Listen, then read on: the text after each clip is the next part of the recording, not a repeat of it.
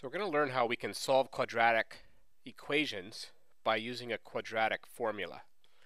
And we know that ax squared plus bx plus c equals 0 is our quadratic equation.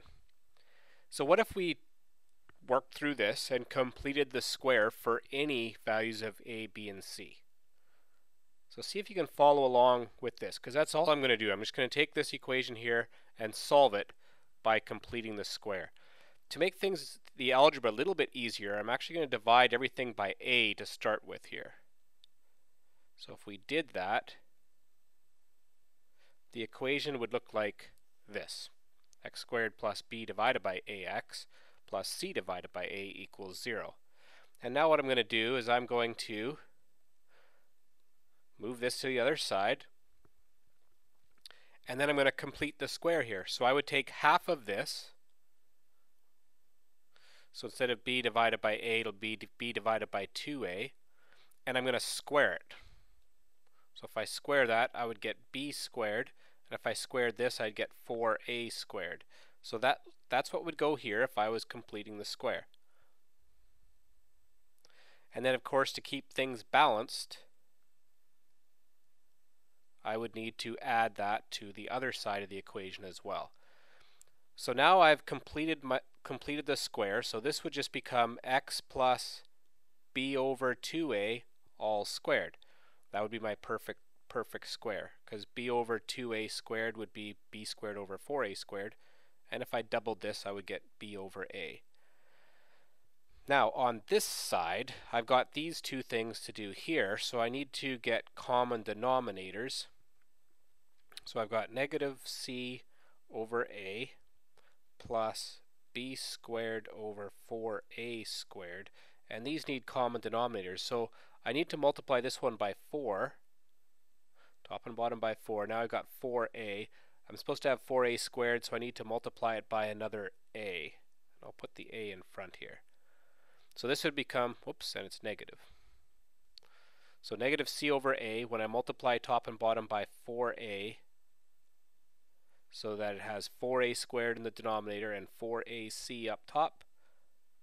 Now I can say this is the same thing as, and I'm going to start with the positive one. So I'm going to write the positive one first. B squared minus 4ac all over 4a squared. Okay, so b squared minus 4ac all over 4a squared is what we have on the right side. And now I'm ready to square root both sides because I'm trying to solve for x. So square root of this would get rid of the squared.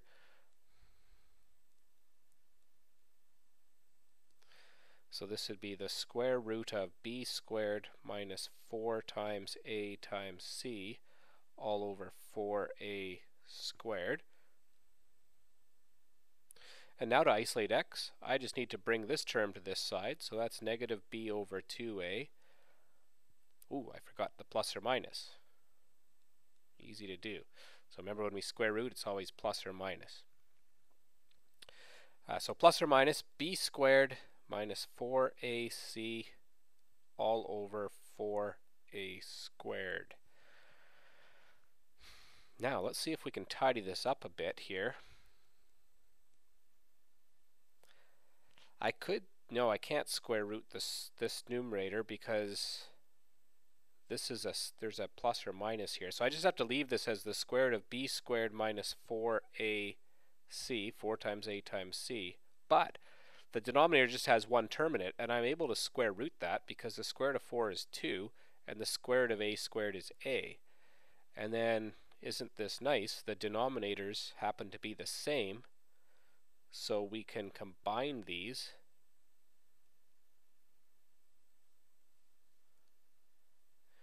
And get that x equals negative b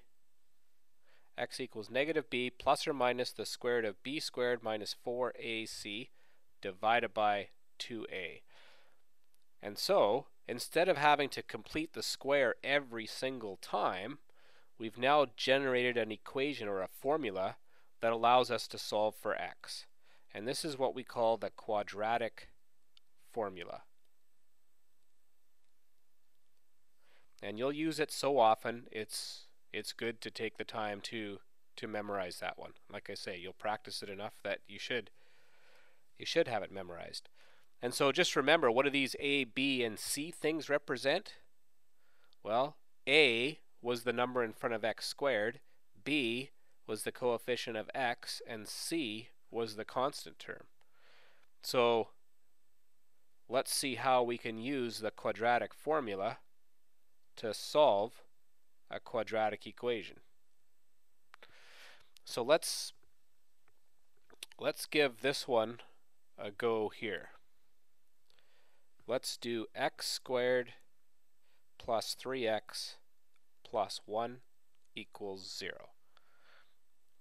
So according to the quadratic formula, x is equal to negative b plus or minus the square root of b squared minus 4 times a times c, all divided by 2a. It's a good idea when you're first getting used to this formula to actually list what a, b, and c are. So a is the coefficient of x squared, which would be a 1 because there's no number there.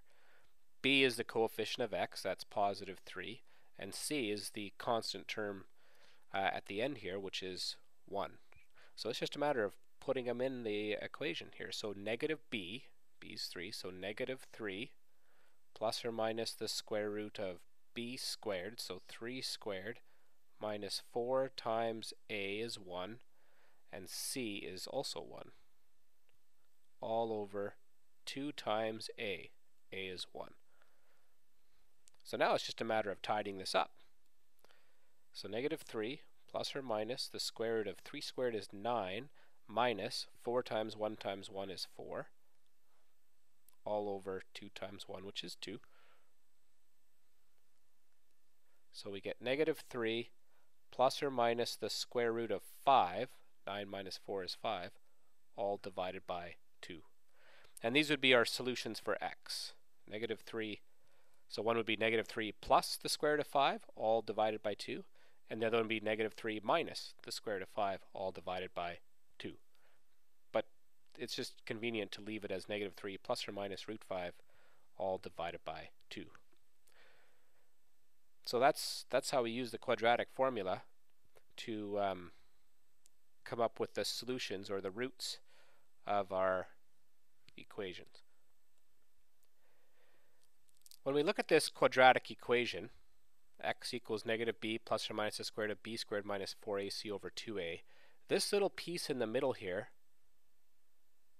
b squared minus 4ac, is actually really important. We call b squared minus 4ac, whatever that number is, when you work that out, b squared minus 4ac, we call it the discriminant. And what does that mean? Well, it means whatever this number is here, whatever number is under the square root, is going to tell us how many answers our quadratic equation is going to have. Remember back when we were graphing them, we said a quadratic equation might look like this, in which case then there's no solutions. Or a quadratic equation, function when we graph it, might look like this, in which case there's 2 roots, so here we have 2 solutions. Or a quadratic equation might look like this, in which case there is only the 1 solution. So we can actually tell by looking at the quadratic formula and just looking at this number under the square root if there'll be no solution, 1 solution, or 2 solutions. Let's go back to that example that we just looked at, which was x squared plus 3x plus 1. When we work this thing out, it was negative b, so that's negative 3, plus or minus the square root of b squared, so 3 squared, which is 9, minus 4 times a times c, all over 2 times a. And then when we tidied it up, we saw that this was the square root of 5. And we saw then that there was 2 solutions here. One of them was negative 3 plus the square root of 5 divided by 2, and the other one was minus 3 minus the square root of 5 divided by 2. So if the number under the square root, that's the b squared minus 4ac, if that's greater than 0, like a number like 5 or 1 or 7 or 22, we'll get two answers because we'll have negative 3 plus that divided by 2, and we'll have negative 3 minus that divided by 2. And that'll give us two solutions. But what if our quadratic equation looked like this?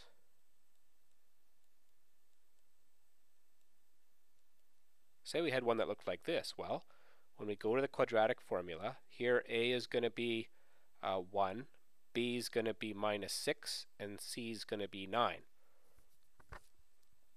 So negative b, well, b is negative 6, so when we go negative b, that's minus 6, so that's positive 6. So that's something to be careful of. Watch your signs.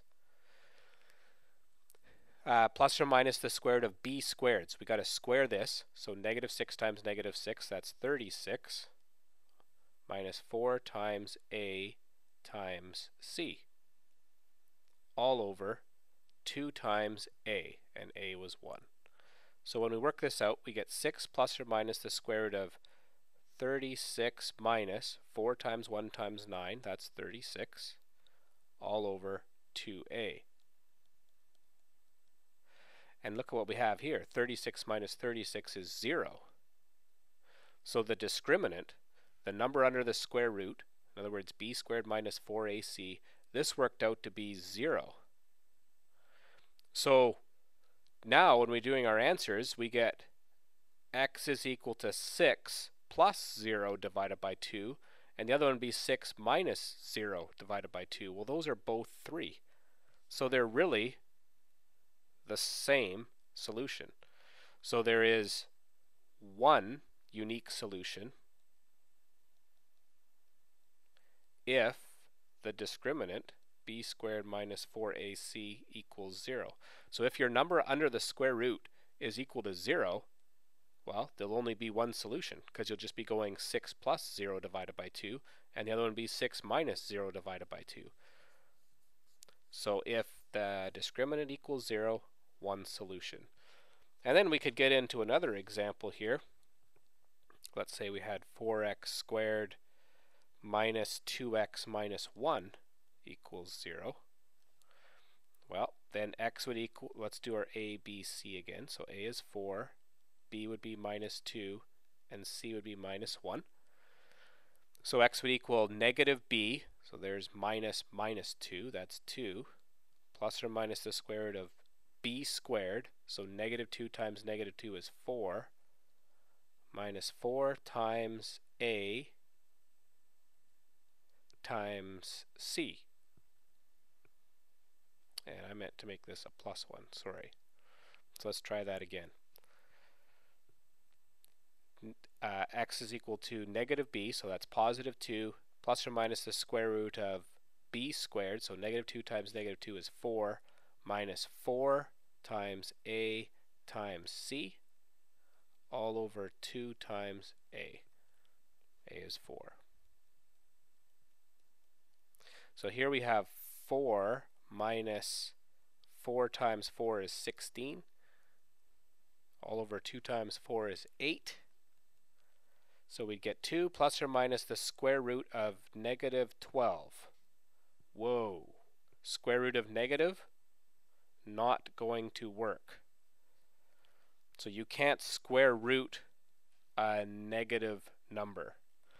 So in this situation, there will be no solutions because you cannot square root a negative number. So we are done with that question. So there won't be any solution if b squared minus 4ac is less than 0.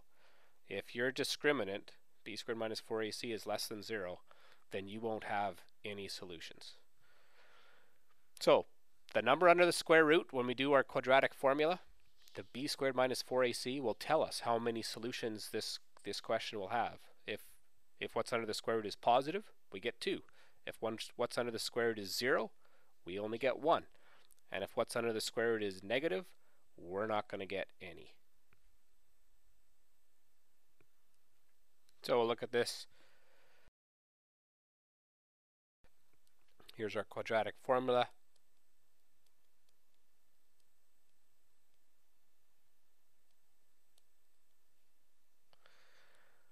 So A would equal 3, B is going to be minus 2, and C is going to be minus 5.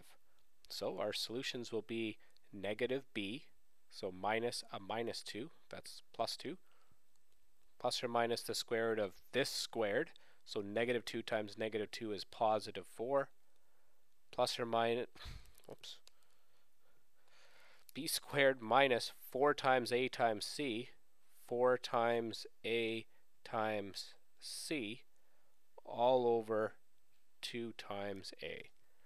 So negative B, 2 plus or minus the square root of B squared, 4 minus 4 times A times C, all over 2 times A. So tidying it up, now here we have negative 4 times 3 times negative 5. So here we're going to have a negative times a negative, which is going to make a positive. And 4 times 3 is 12. 12 times 5 is 60. Over 2 times 3 is 6. And 4 plus 60 is 64. So in this case, this one works out quite nice. We can square root 64. The square root of 64 is 8. And then 2 plus 8 would be 10. So this is 10 over 6. Or 2 minus 8 is negative 6 over 6. And so we can say when we reduce our fractions, this would be 5/3, x equals 5/3. Or negative 6 divided by 6 would be negative 1. So it's simply a matter of making sure you have the quadratic formula right and that you substitute the correct values in for A, B, and C, and then do your algebra correctly, and there we have solved the equation using the quadratic formula. So we've now learned 4 different methods by which we can solve a quadratic equation. So if we've got x squared plus 3x plus 2 equals 0, we could sketch a graph of it using graphing calculator or software, and we could see that x is equal to minus 1 or x is equal to minus 2. Or we've learned that we could factor it, two numbers that multiply to this and add to this, and set each factor equal to 0, and we'd get x is minus 2 and minus 1. Or we could complete the square, follow the steps for completing the square, and get x equals minus 2 or x equals minus 1. Or, as we learned in this video, we could use the quadratic formula, which really is completing the square in a general sense, but by just substituting in values for A, B, and C, and we get x is minus 2 or x equals minus 1. So when you have a question, unless it's specifically by a certain type, then there typically are 4 options available to you. The factoring method, of course, is only going to work if you're able to factor the expression, and the graphing method is really only going to work well if you've got the technology to do that. So your 2 algebraic methods are completing the square and the quadratic formula. These will work for all quadratic equations. And then remember that the discriminant is b squared minus 4ac. That's the number underneath the square root in the quadratic formula. Remember, if that number, b squared minus 4ac, is greater than 0, in other words, it might look like this: x is equal to negative 2 plus or minus root 4. So the number under the square root here is greater than 0. If it's greater than 0, we know we're going to get 2 solutions. And if the number under the square root is equal to 0, like we have here, then we know there's only going to be 1 solution.